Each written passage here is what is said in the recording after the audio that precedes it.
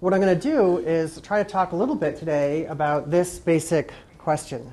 So the question that in some ways I've been asking for at least quite some time, both in my professional life and to some extent before that, is basically, how is it that we're so smart given that we're made of bits and pieces that aren't themselves smart? So we're all sitting here, we've got these fancy brains, they're made up of neurons. Neurons are made up of, molecules and atoms, and each one of those bits in itself is not intelligent. It doesn't give rise to intelligence in and of itself. And so the question is, how is it that we can be sitting around with these really smart brains when there's bits and pieces that are themselves pretty stupid? And what I want to do is sort of take you back to the very beginning for me of this journey in talking and trying to figure out this question. And it goes all the way back to Walt Disney World in Orlando, Florida. This is a picture of a little guy named Buzzy in an attraction called Cranium Command. That's Buzzy sitting in the middle there. Buzzy is a cranium commando, and what he does, according to the trope in the story, is he flies inside of the brain of a 12-year-old boy. His name is Bobby, and Buzzy is kind of the captain, so he is the brains of the operation. So what he does is he pilots the ship. He gets information from Bobby's world through the eyes. He hears what Bobby hears. He has little levers and knobs, just like Captain Kirk does, to move the ship around, that is Bobby, around. And he also gets reports in from the different parts of the body. So he gets information from the adrenal gland played by Bobcat Goldthwait, which is just a great piece of casting if there ever was one. He's ready to freak out at any minute, which he really is ready to freak out at any minute. And so what Bobby does is, again, he's the brains of the outfit. Now, what I want to say about this incredibly cool attraction, there's a few things I want to say. But the first thing I want to say about it is that after I graduated from college, what I decided to do was to drive down to Orlando, Florida, to the casting center at Walt Disney World and ask for a job. And they gave me one. And I was really lucky because having visited the parks on my spring breaks as an undergraduate, I visited this one and I loved it, and so they put me on that. Well, not so. And also they put me on this attraction, which is great because you want to be on an attraction that you like because you tend to hear it over and over and over again. Get very familiar with it. But the other thing I want to say about this is that there's actually something very deep about Cranium Command. It's a certain kind of commitment about how it is that we're smart. And the answer to the question, how is it that we're smart, is that there's a little guy in our head that's running the show, a little cranium commando. And with a moment's reflection, you realize that as interesting and creative and cool as this attraction is, this cannot be right. Because if there's a cranium commando inside your head, being really smart and making you smart, then it raises the question, how does he get smart? Is there an even smaller cranium commando? And eventually the cranium commandos are too small, right? So the right answer to this question can't be something like a self, an identity, a one. Even though we feel very much like there's some central intelligence running the show, this can't be the right answer. What I want to say is that we have a way to think now, as a result of both cognitive science and changes in technology, a lot better than we used to be able to think about how it is that things get smart. And so the example that I like to use is smartphones. Probably all of you have them in your pockets. And we call them smartphones not because they're actually very good at being phones. If your phone is like mine, it's actually not as good as landlines were, right? Where phone calls, by and large, didn't get dropped. You could actually hear what the other person was saying. It didn't matter where you were, right? So what's smart about smartphones is not that they're really good phones. It's that they do lots of different things. How do they do them? Well, we have these nice things called app stores. So you download little things that can tell you what direction you're going. You can make little notes. You can check your stocks. If you really want to, you can take birds and sling them into green pigs, that many of whom have helmets on their heads for reasons that surpass understanding. But the point is, you bundle these things all together, and that's what makes a smartphone smart. And the idea here is that smartness comes from information processing devices that have lots of specialized applications. Small, specialized things, little bits of code that do narrow jobs. And that's what makes smartphones smart. And my claim is that your mind is another information processing device that gets its intelligence, its smartness, by having lots of specialized applications, although as a biologist, I don't talk about these things as applications. I call them adaptations, organized functional parts of the phenotype, of your anatomy. And this consists of lots of different parts. So you have parts that take in information and process it to give you an experience of the world, whether visual or auditory or what have you. You have mechanisms in your head that cause you to desire to eat particular kinds of things, and we have an excellent example of someone who takes advantage of those food choice mechanisms and gives us all sorts of yummy things that satisfy our appetites. You have mechanisms designed to produce and consume language. You have mechanisms designed to understand what other people think and desire. These are called theory of mind mechanisms. You have mechanisms in your head which allow you to think about what somebody else thinks. Right? So not only can you think what that person believes, but you can try to figure out what that person believes about what you believe. And this allows you all kinds of interesting social intelligence and strategizing. You have mechanisms designed to detect inconsistencies. I'll talk a little bit more about those as I close. You have mechanisms designed to deliver benefits to those who are closely related to you. Those are little parental investment mechanisms. These are now getting into the social systems in your head. You have mechanisms designed to cause other people to like you. These are the alliance building systems in your head. You have systems for evaluating and selecting mates, romantic partners, and so on. You have mechanisms that cause you to avoid doing certain things, such as inbreeding. I spared you a picture for that one. You have systems in your head designed to detect cheaters, to identify those individuals who have taken benefits without paying costs. And you have individuals mechanisms designed to identify those individuals who have committed wrongs, moral infractions. And I'll say a little bit more about those at the end. But before I do, I just want to say one of the key parts of your head is what I call the press secretary system. So your head is doing all these interesting things, sensing the world, making food choices, and so on. And there has to be a part that does the talking, that speaks for the collective. And what I want to say is those public relations systems have the job of maintaining a positive spin on your beliefs and your actions and so on.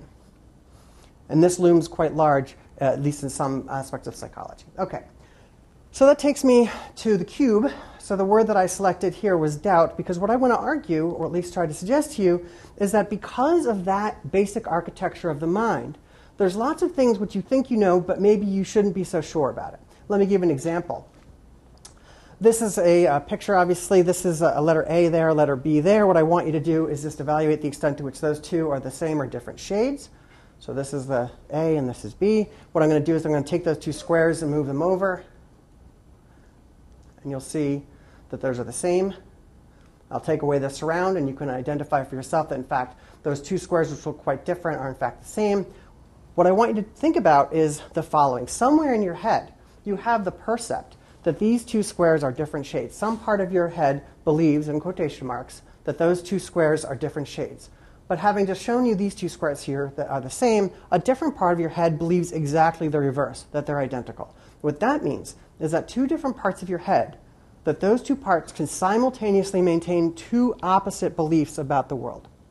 And that's going to turn out to be important. You might say, well, this is just something funny about optical illusions.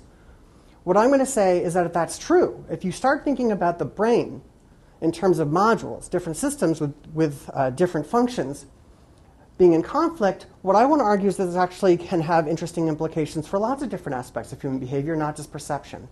Classic experiment done by Nisbet and Wilson back in the 70s. You ask people, which of these four pantyhose do they like the best? The secret thing is that they're all identical, right? Because we're psychologists, so we always do things that make people look a little bit silly. It's really fun. And you ask people to choose. It just turns out, for reasons that don't matter, people choose the one on the right based on the position on the table. Right? Now, if you ask people why they selected it, now we know as psychologists that they didn't select it on the basis of a property. They're all identical. They picked it on the basis of the position. That's not what people say. They're not going to lie, but what they say is something like, well, I chose this based on the texture. I like that the best. Now, that's not a lie. The key point there is that the part of you that talks simply doesn't have access to the cause of your behavior. The part of your brain that did the choosing can't transmit that information to the part that's doing the explaining. And you might say, okay, well, there's something funny about that particular experiment. Let's take a look at another one. This is more recent. Here is a domain of choice where people say, which one of these two do you find more attractive? And probably everyone picks the one on the right. And I say that because the one on the right is my sister. So you better pick the one on the right. So you pick that one, right? So every subject obviously would pick that person. And then, because, again, we're psychologists, we do this sneaky thing to you. What we do is we say, oh, okay, that was the one you picked, and we hide them. And we say, okay, now tell me why you picked this one. But what we do is we do the other picture. And if you do just the right amount of time, you can do this without the subject noticing that you've switched the picture. And now you can ask the person once again, why did they pick this? They don't say, oh, I didn't pick that one. What they do is they give you a reason. Oh, she looked more pleasant. She looked more alive. She had more atmosphere to her look. Right? This is my favorite. She reminded me of a good friend. This is the one they didn't pick. Right? So the one he didn't pick, they're saying remind them of a good friend. Right? So what this is telling you is that when you give reasons to explain your behavior, you often don't have access to those reasons. The part of your brain that talks doesn't have access. So there's all this stuff going on in your brain, all these really cool functionally specialized systems that have little jobs. And then there's this little public relations system or the press secretary systems that is trying to justify your prior actions and behaviors. And it can sometimes do that, but sometimes it's missing the information because of the way the mind is wired up.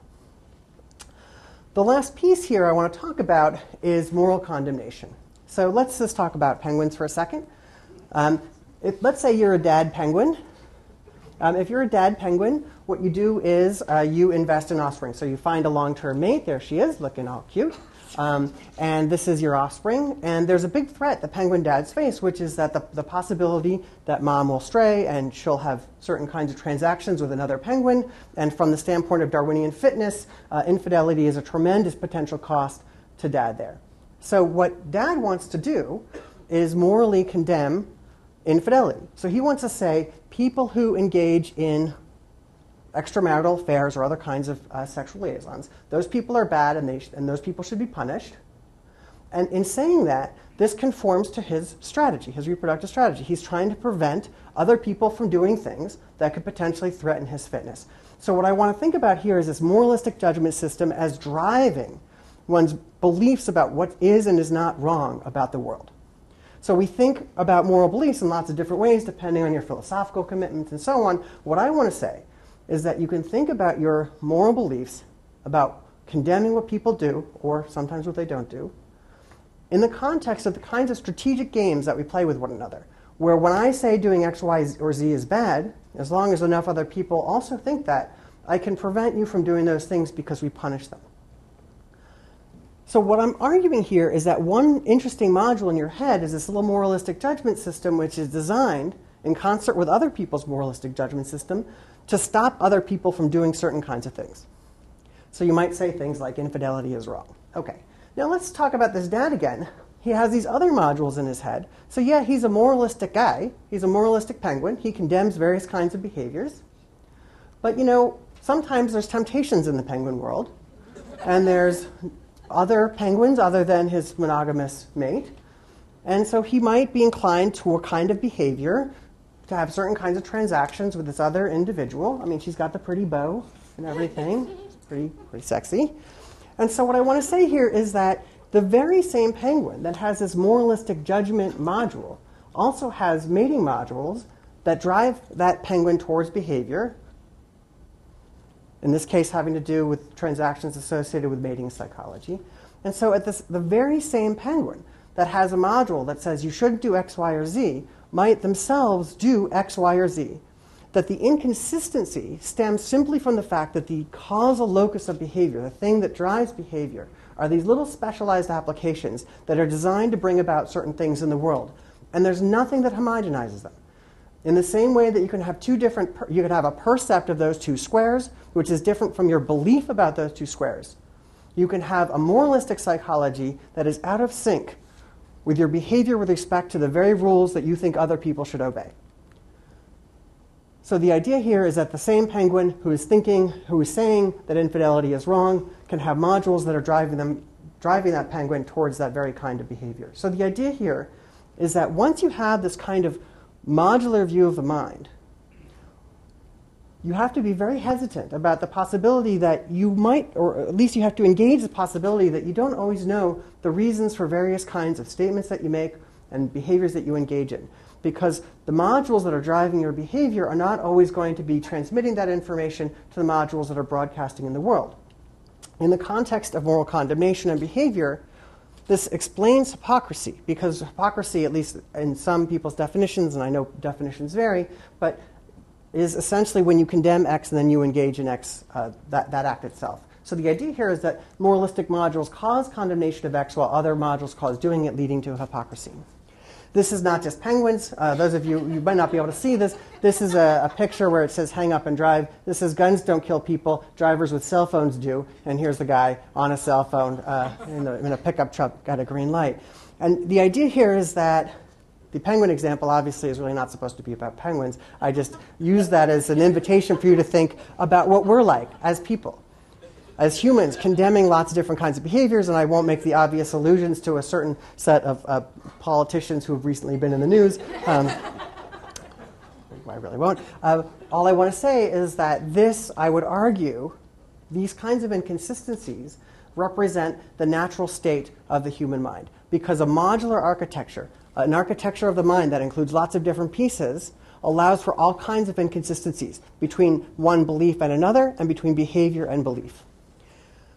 So the idea here is that you get hypocrisy to pop out of this kind of modular construal of the mind. You also get lots of other kinds of inconsistencies, really interesting ones, ways in which humans are inconsistent in terms of being both patient and impatient, being both moral and immoral, and so on, which are addressed in the book that's named in the title of this talk. I do just want to fill one little blank in, which is there's this other funny thing, which is that if I notice something negative about myself, it's often more likely that other people will detect it. Because if I talk about it, if I allude to it, what have you.